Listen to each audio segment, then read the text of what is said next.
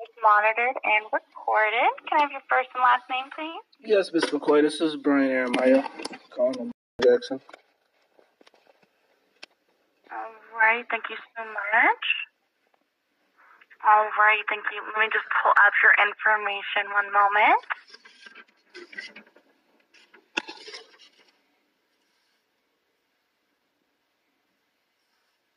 All righty. Would you be able to confirm for me the property address?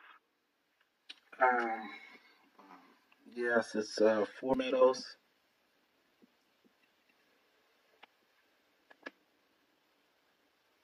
Okay, thank you so much. Let me see. And then would you also be able to confirm for me the loan number? Loan number is 46970. Awesome, thank you so much. All right, so we did receive your additional correspondence that you did send in. So we were able to confirm that you are verified on this account as the trustee. Well, the LLC is verified, but you specific can definitely speak on behalf. We were definitely able to receive that information, everything. So we can definitely send the documents, the note, and the deed of trust to the customer. I just wanted to confirm with you and everything what additional information is needed, or what sort of thing is the issue regarding the that document. A corporate assignment of deed of trust and Mary C. Whitfield. Exactly, the corporate assignment. Have we got some identification on who that is? Yes, so that is with Chase. That was in behalf of Chase. So it's the corporate assignment of deed of trust. That is the transfer of one loan servicer to another. So that's just stating on behalf of Chase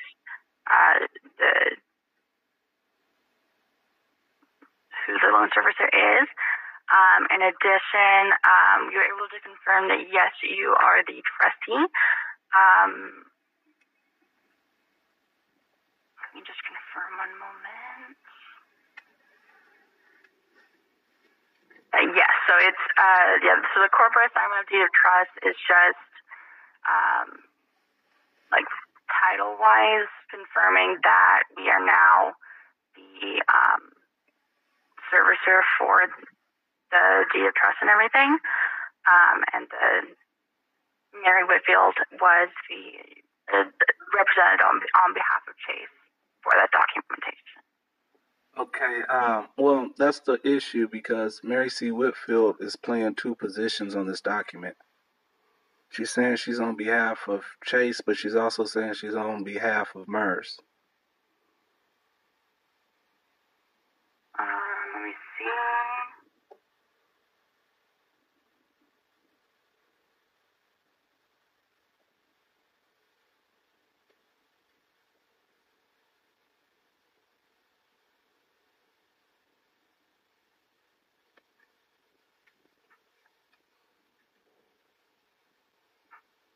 Yeah, so Mary C. Whitfield is with Chase, and I do see that. Yes, I do see it as well. She's the assistant secretary for MERS.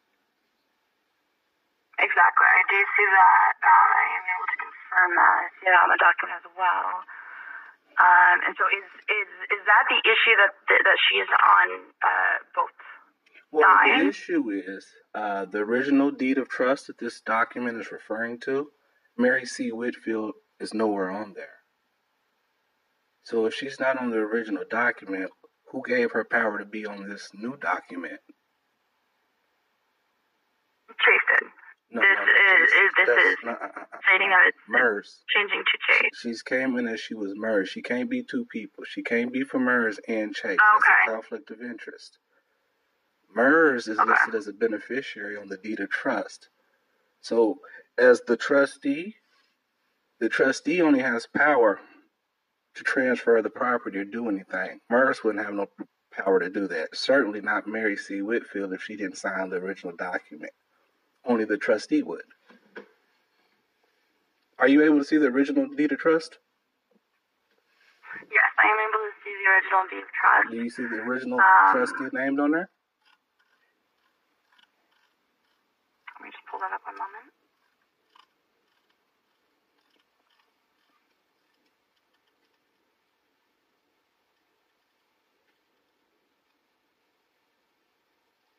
Okay, one moment.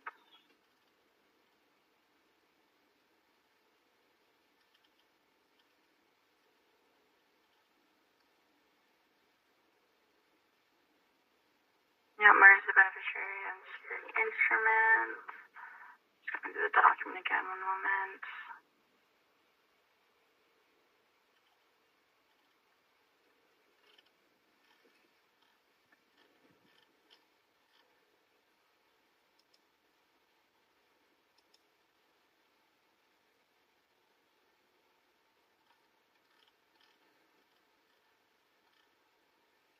I do see the borrower's signatures. One moment.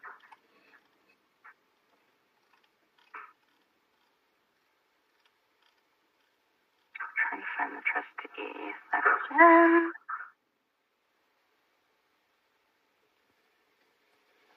Would I be able to put you in a brief 2-minute hold while I go through this document and confirm this for you, sir? Review the document and confirm. So I do see that the trustee shows as Alan B. Polensky.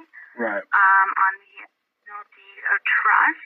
In addition, I do see as well on the original note that the lender was AmeriFirst Financial, with who's a corporation of JP Morgan Chase. I was able to confirm that, and that is fully signed on the note and everything as well. So yes, I do see the trustee, original trustee, as Alan Polensky. Okay. Now I want you to look at something else on that document. So you see that Alan B. Polensky is named as the trustee. But if you go to the last page of the document, are you able to go to the very last page? Which document? Of the deed of trust. The one that was sent? Yes, the deed of trust. The deed of trust. Did you see Alan B. Polensky listed as? Let's see, one moment.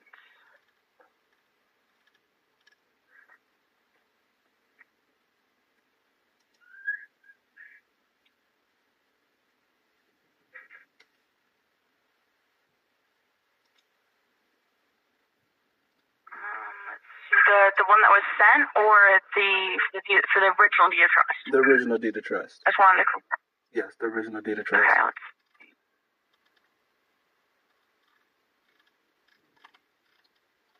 No, so signed is only Jackson and Otto Scott. Exactly. So the trustee never signed to acknowledge anything or accept any type of fiduciary responsibility. That's why they substituted the trustee, and now there's an actual real trustee on file who has accepted the role. So what I'm trying to point out is there was no signature from nobody from Chase Bank on that document. Certainly wasn't no Mary C. Whitfield. Are you following me? On the original deed of trust? Yes, ma'am. So we do have it under the deed of trust, the lenders AmeriFirst Financial. We're not talking about what's stated on there. We're talking about signature. You know, contracts have to have what's called meeting of the minds, or who was present at this event when it took place, and nobody was present. So it was AmeriFirst Financial. No, there was no agent. I'm sorry? No agent on behalf of AmeriFirst even signed the document. So the signed document is signed by the borrowers And we do show on the page after the notarized, the notary signature with the notary and everything, that the lender is shown as AmeriFirst Financial, who was the people who closed the loan. That's the company that closed the loan. And then JP Morgan Chase is now servicing the loan. We hear what you're saying, but where there's no record of any person signing on behalf of those companies that you're talking about. There has to be people, agents, representatives involved to take authority or to be given authority. That's the issue. Mary C. Whitfield. Where is Mary C. Whitfield coming from? She was nowhere listed on these original documents. MERS is listed, right? Referenced. Alan B. Polinsky is referenced. Yes, sir. But nobody signed on behalf of MERS, no agent, no representative, no agent or representative on behalf of the lender, no agent or representative on behalf of the trustee. So, what we're saying is this corporate assignment, what gives them authority to sign if they was not a part of the original agreement? That's the issue. We just can't go and sign documents and record them on the county record. That's a crime. Are you following me?